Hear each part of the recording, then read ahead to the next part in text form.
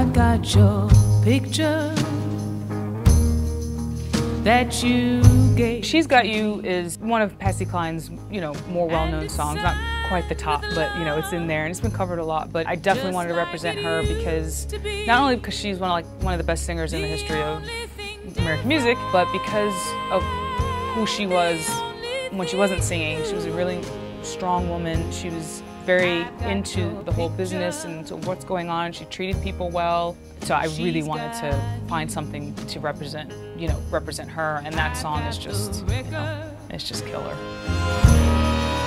That we used to share.